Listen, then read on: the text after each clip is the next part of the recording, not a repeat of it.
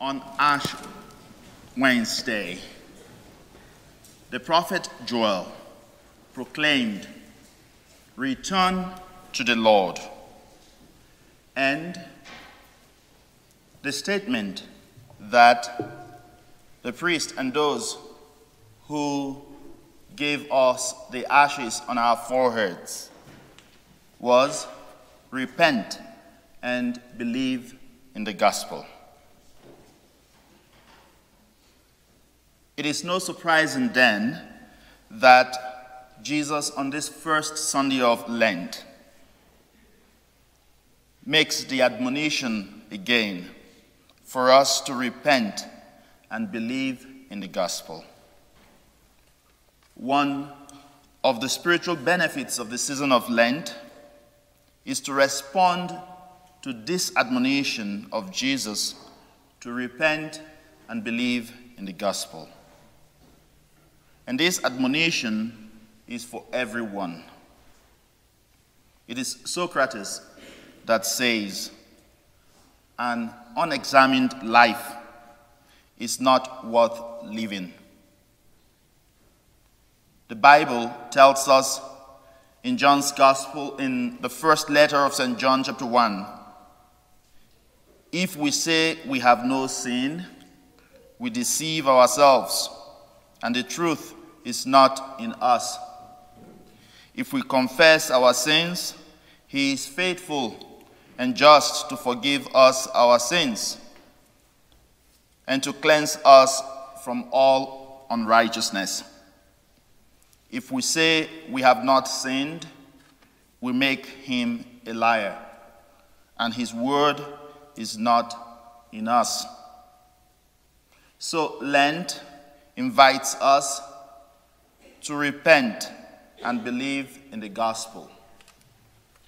In the gospel, Jesus insists on this as ways by which we can return to the Lord and sustain our faith in God. In the first reading from Genesis 19, from Genesis chapter 9, God enters into a covenant with Noah. This covenant is God's covenant with all of creation.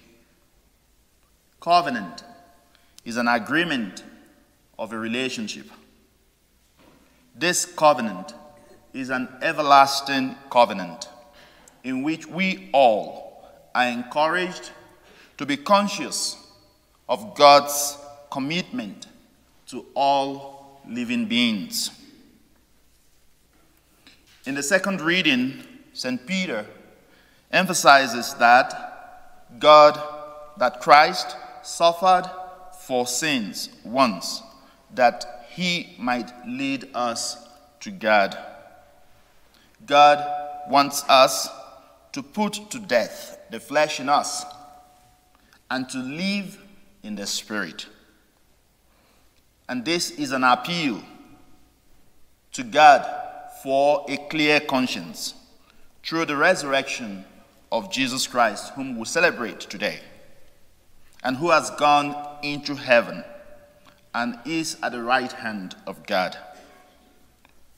We follow Jesus in this Lenten season to the desert for 40 days in order that we may have a change of mind and attitude, having to look at things in a new way.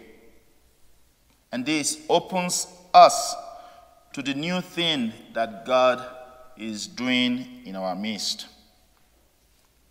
Repenting, therefore, is a good way of devotedly journeying in this Lent and always with God and with our Lord Jesus.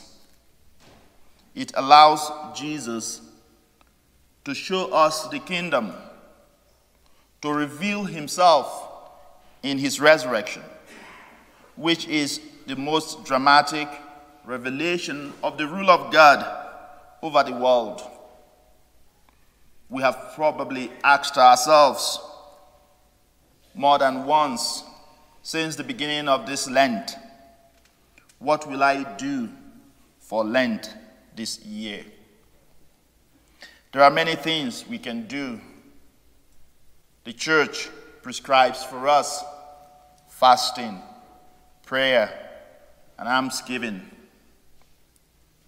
And all help us to look at Jesus, the pioneer and perfecter of our faith, who, for the joy that was set before him, endured the cross, despising the shame, and is seated at the right hand of the throne of God.